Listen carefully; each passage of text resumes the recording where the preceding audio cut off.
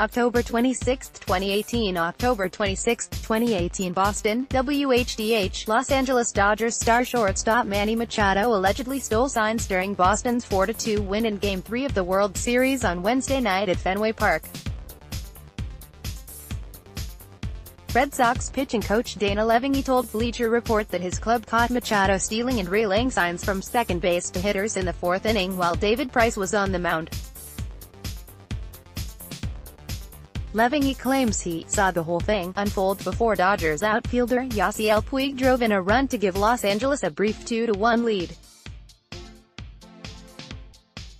Machado used a series of exaggerated motions, which included touching his helmet, pulling on his jersey, grabbing his pants and placing his hands on his hips, according to the report.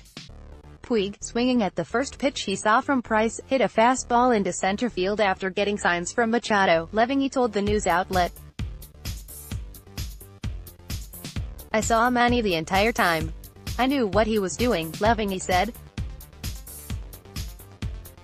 LeVangie made it clear that he was upset with himself for not visiting the mound as it all unfolded, but said he did not want to slow Price's momentum because the lefty had allowed just one hit through the first 3 innings. Boston leads the series 2-0. Game 3 will be played Friday night at Dodgers Stadium. Copyright C. 2018 Sunbeam Television. All rights reserved. This material may not be published, broadcast, rewritten, or redistributed.